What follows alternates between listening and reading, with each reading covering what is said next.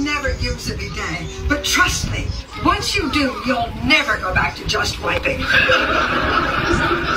Anyway, if you're not ready to buy, the owners are willing to lease. Thank you. You're very welcome. Thanks for coming. Oh, the rat bastards live right across the street. They probably just came for the free cookies. Mom, I have to go to the bathroom. Number 1 or number 2? What difference does it make?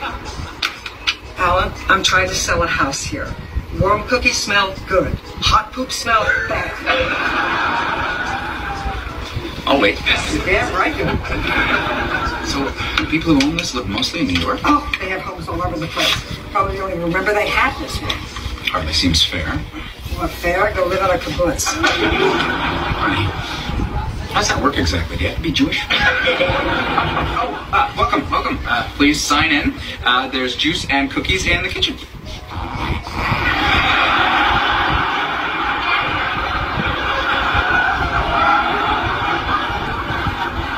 Loose floorboard.